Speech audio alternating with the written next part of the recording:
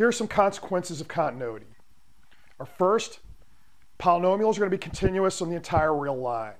So we had an evaluation rule for getting the limit of a polynomial.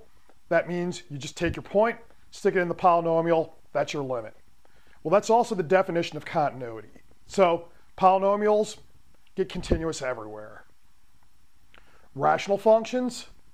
So I'm going to take a polynomial, put it over another polynomial. Okay, our rule for that was also evaluation. You would have a limit except where the bottom function, so if I have my polynomials as p over q, when q is equal to 0, we get discontinuities. We've seen enough examples by now to see that those discontinuities could be vertical asymptotes or they could be removable. So you have to actually take a look at the function you're actually using to decide whether you can fix them or not. Anyway, for a rational function, continuous everywhere except where your bottom function equals 0.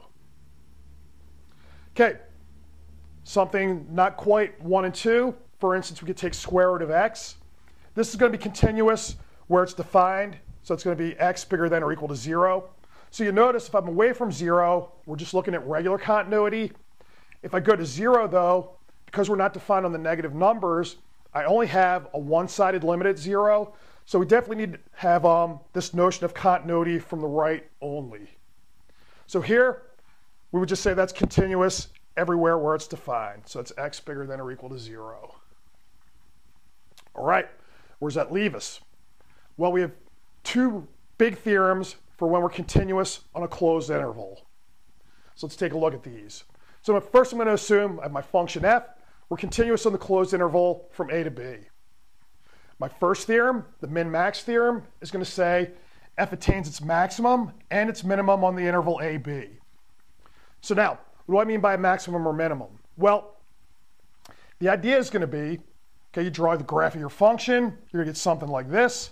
There's going to be a point where if you take the biggest y value and the smallest y value that your function takes, we can actually find points that get us to those values.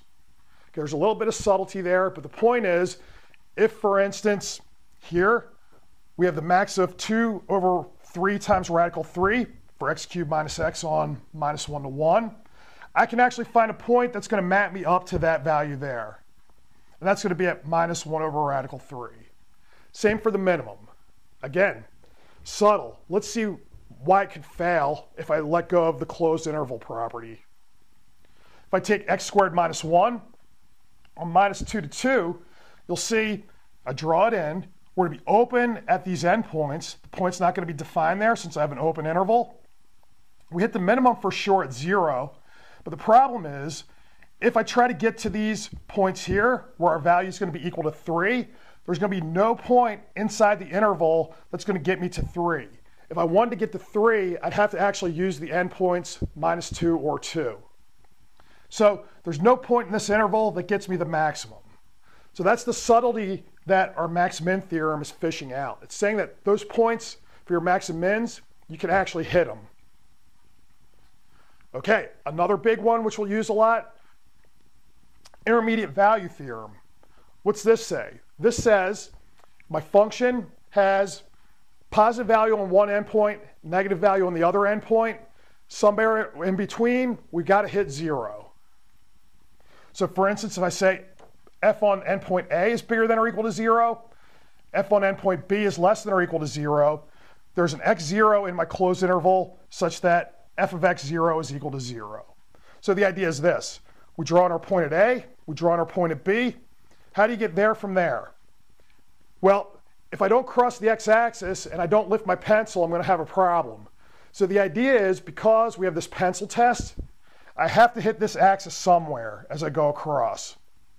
So downside of this theorem is that it doesn't tell you how to actually get the point where you cross at. It just says that it's there somewhere.